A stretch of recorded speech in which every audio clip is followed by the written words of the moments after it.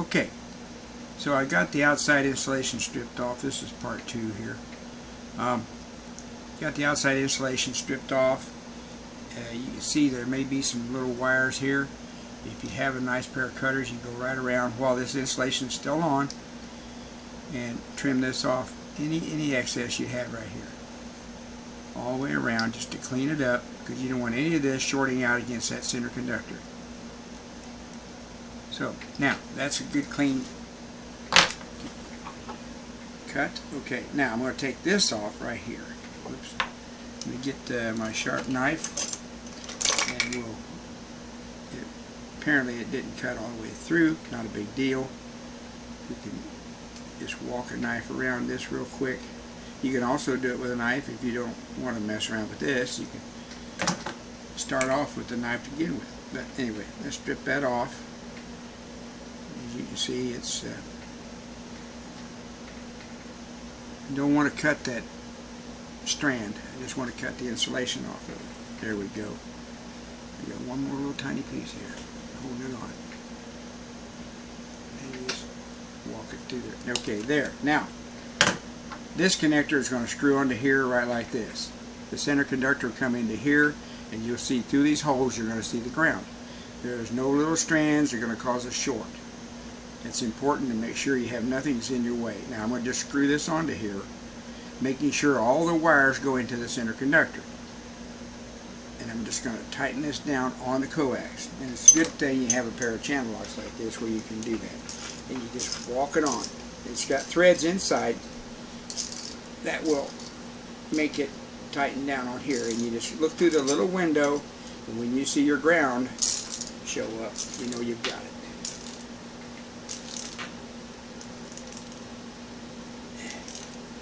It's hard to put on, but you get a very good seal between here and the coax by doing this.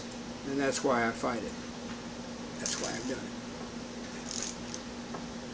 it. I trimmed the excess center conductor off. You may notice that. And it's going to come up through. Okay, so now it's fighting me, so it means I'm down to where I've got the ground showing through here. I've got the center conductor sticking out through the end of it. Now I'm going to measure this with my meter continuity tester. Let me flip it over here on tone. Now when I short these out, I get a tone. So I'm going to go center, the outside, the center conductor. No tone. Nothing. It's clean. The other end of it, I'll grab, and I'm going to do a ground to ground check. Ground to ground, conductor. Center to center. Continuity. Now all I have to do is solder this. So I prefer using a good rosin core solder. This is 0.05 diameter, and it's the 3.3% flux. I bought it in a half-pound roll. You can get it at any of your local electronics shops. So I'm going to get the iron hot. This is a welder. W-E-L-L-E-R, Weller soldering gun, and I'm going to go right here, and I'm going to start getting it hot, and I'm going to walk that solder into it. And I like this solder having a lot of flux like this. It gives you a good connection, and you get a lot of solder right in there. Don't worry about it, that sticks. That happens. Let it cool. Okay, so we're going to go ahead and finish soldering this thing like that, and break this off if we need it. So now you see I've got the ground soldered inside. I'm going to do the other side now on the other half of it. Let me get my solder back up here and let it stick out here so I can work with it. Flip it over, and on the opposite side, right here, I'm going to solder this one. Put my gun right there on that hole and put the solder to it. Now you can do all 4 of them. It's up to you, your choice. I just do 2 of them on each side. It gives me a good ground connection, and that's all I'm interested in. If I don't make it right on these 2, then there's an issue somewhere. Okay, so I've got that soldered, and the solder, as you see, is in there. Okay, now I'm going to do the center conductor while the iron is hot. Flip it back over, and it's got a little place on the end of it. You'll notice where it's got a little pocket. So I'm going to stick that solder right in there and start soldering that tip in there. Again, I like this solder. It has a lot of flux in it, and it does a beautiful job. You can use a smaller solder, but it won't have the flux you need in order to make a good connection.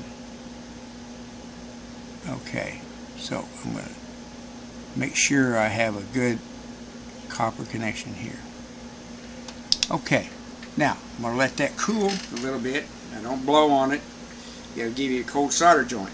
I don't know if you've ever heard of that or not, but sometimes it'll cause it to crack, and it's called a cold solder joint.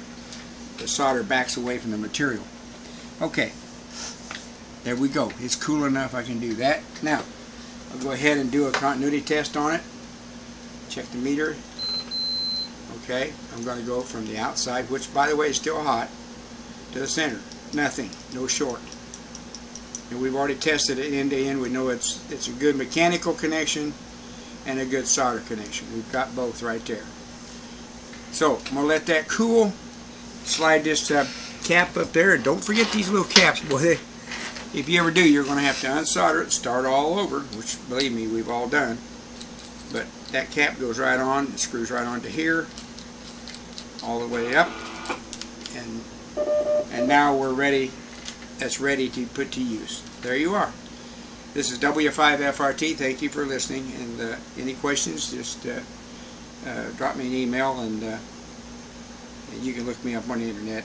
I'd be glad to answer any questions you have. 7 3s.